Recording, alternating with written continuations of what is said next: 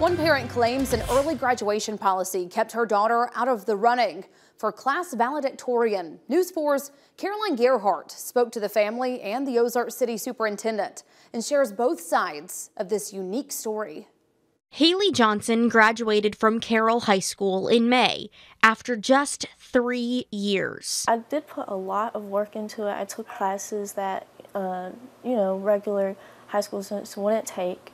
I did a lot of, summer classes, working over the summer. Haley's love for animals sparked an aspiration to become a veterinarian. She says the dual enrollment counselor offered early graduation to pursue that dream sooner.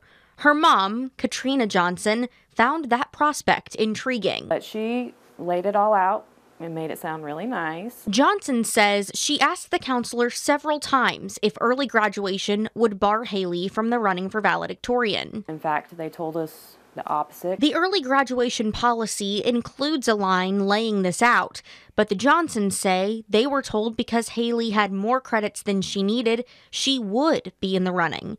But when the list of top 10 students came out, Haley's name wasn't there. Another concern, Johnson says her daughter kept up to date on her status change from a junior to senior.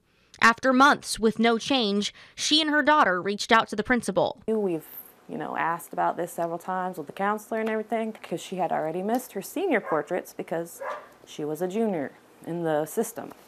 So finally, in January, they got that taken care of. With a 4.65 GPA, the Johnsons expected scholarships to roll in, but when Haley's acceptance letters came, scholarship offers didn't. So we went to the counselor like, well, we thought she'd get something.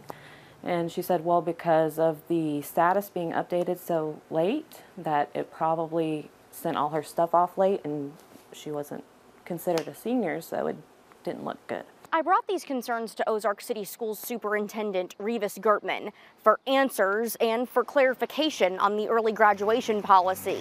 Early on, students are given the opportunity. They sit down with the counselor. They talk specifically about Val and Sal.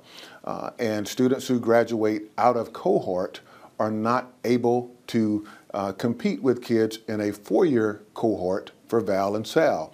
That policy is very traditional, and it is complementary of policies that are all across this Wiregrass area and other places. Regarding the status change from junior to senior, Gertman explains once an early graduation application is completed and approved. Once that becomes final, then those students begin to try to seek opportunities for jobs, scholarships upon graduation.